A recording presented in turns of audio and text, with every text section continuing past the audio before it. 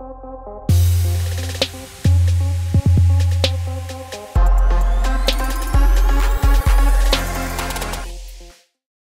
up? I'm Troy Taylor, and it's time for you to meet the producer.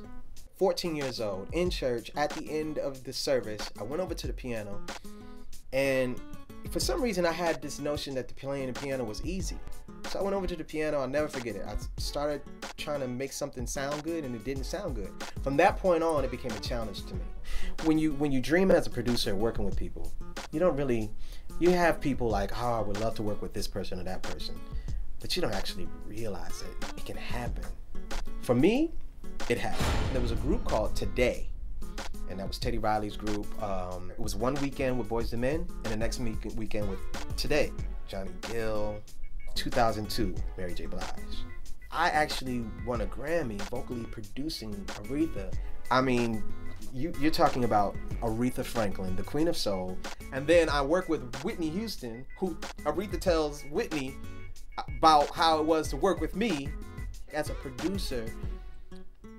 Moments like that, you can't buy.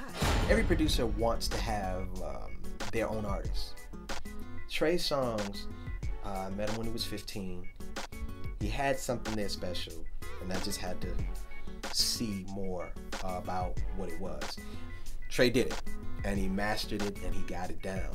If I said do it, he did it. Yeah. BMI Urban Music Award, red carpet, flashing cameras, lights, interviews, all kind of things. I'm about to do all this stuff that we, as producers, writers, we don't get a chance to do. Coming from behind the scenes, coming into the forefront, it's a great feeling to be acknowledged, to be recognized as, producer of the year. I'm at the awards. I'm about to go into the awards actually, and all of a sudden, this black SUV comes up, pulls out, very dramatic, and Stevie J gets out of the car, running over to me to get my number. And Stevie and I we go back. I respect Troy because he's a real music guy. He knows music. He's not just doinking around. He's not just, beat tapper and all that. He writes songs. He produces records, and he's great at what he does. I'm on the red carpet, and I walk past, as I'm doing interviews, I walk past Hit Boy. Hit Boy and I have been talking a lot, and he's actually supposed to do a song on Chapter 5 for Trey Songz. So it was good to finally meet him in person. And I run into T-Pain, so I had seen him in a long time. As a matter of fact, the last time I saw him was just before Buy You a Drink came out. And that's the great thing about this BMI Awards. It allows us all producers and writers to come back together and be under one roof. So now I'm here, about to get my award. It's something about when they announce the award and you see a name on the screen, and I got an award for Can't Be Friends with Trey Songz for co-writing. Can't Be Friends, Trey Songz, guys. To hear your name being called, to go up in front of all your peers, unexplainable.